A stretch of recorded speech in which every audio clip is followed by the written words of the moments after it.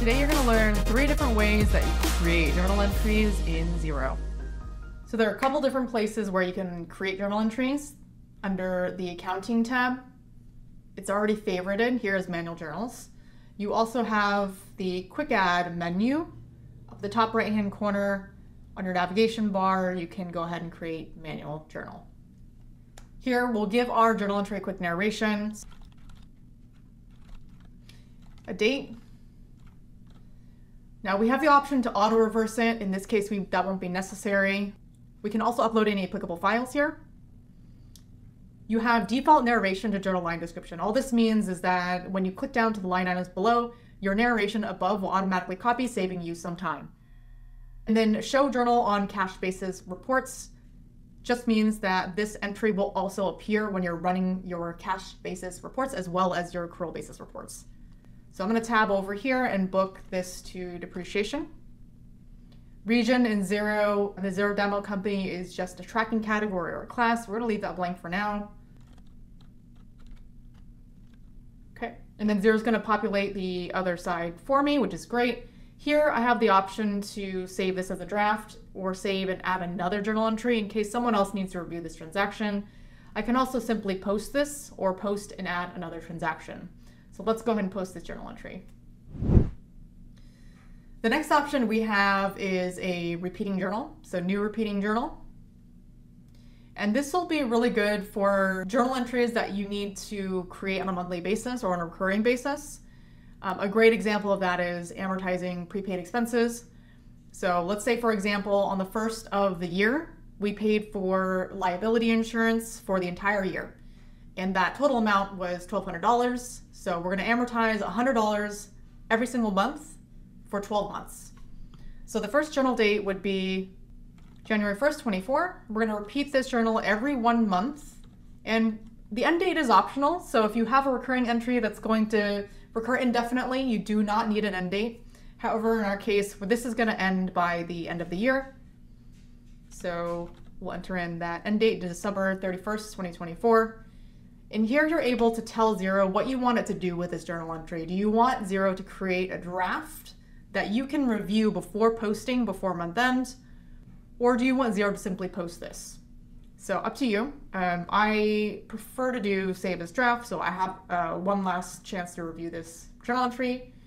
And then the narration, I'm going to call this amortization for liability insurance.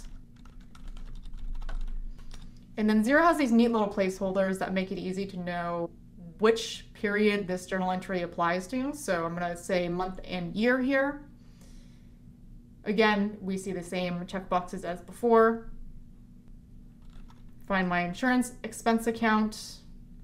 We're going to debit $100 per month. And then prepayments, we're going to credit $100 on the other side.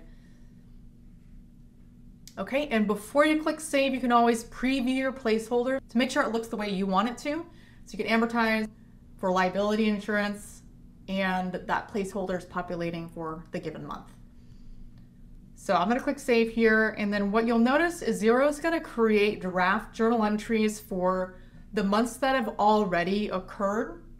So if I go into the draft tab, you can see that Xero has created 3 journal entries, one for January, February, and March. Next month in April, it is going to create another journal entry in April as well. So if I am comfortable with these journal entries, I can go ahead and select all 3 and just click post. The last way to get journals into Xero is through importing in a spreadsheet. So here on the Manual Journals page, we can click import. Xero is going to offer a download template file in CSV format. I've gone ahead and opened mine up in a Google Sheet. And it's going to look something like this. You won't have any journal entry transactions in here. I've created this for demonstration purposes, but there are 3 entries, so you can import multiple entries in one file. I've got an example accrual entry here where I am accruing advertising expenses, another accrual entry for legal expenses, and then lastly, an adjustment entry to miscategorize office expenses from other accounts. Notice at the top column headings, you don't want to change any of these, but you have asterisks on the narration, the date, the account code, the tax rate, and the amount. These are all mandatory columns. Everything else is optional, including tracking categories and the description. How Xero is going to tell the difference between different journal entries is by the narration. So if you have the same narration for both of these line items, it's going to group this as a single journal entry. Same thing for this accrual entry number 2 and for the adjustment entry. The other thing to keep in mind is that the tax rate, again, is mandatory. And so you want to grab the exact tax rate or else it won't import properly. And then the amount is a single column in Xero. So when you are debiting an account, that should be a positive number. If you're crediting an account, that's going to be a negative number. And then your journal entry should net to 0. So in this case, our sum is 0, and that way the journal entry will import properly. So I've saved that as a CSV file, and now I'm going to come back into Xero and browse for that file for import. Okay, and Xero is going to tell me now I have 3 valid journals and will be imported as draft journals. Okay, so you see now that I have my 3 entries. I have my accrual entries, my adjustment entry. Let's take a look at one of these and see what it looks like. Okay, very similar to our other screens before. You have, again, the option to add in the auto-reversing date. Looks like all of our entries came through properly, and now we can just post. So there you have it, 3 different ways that you can get journal entries into Xero. Hope you enjoyed this video.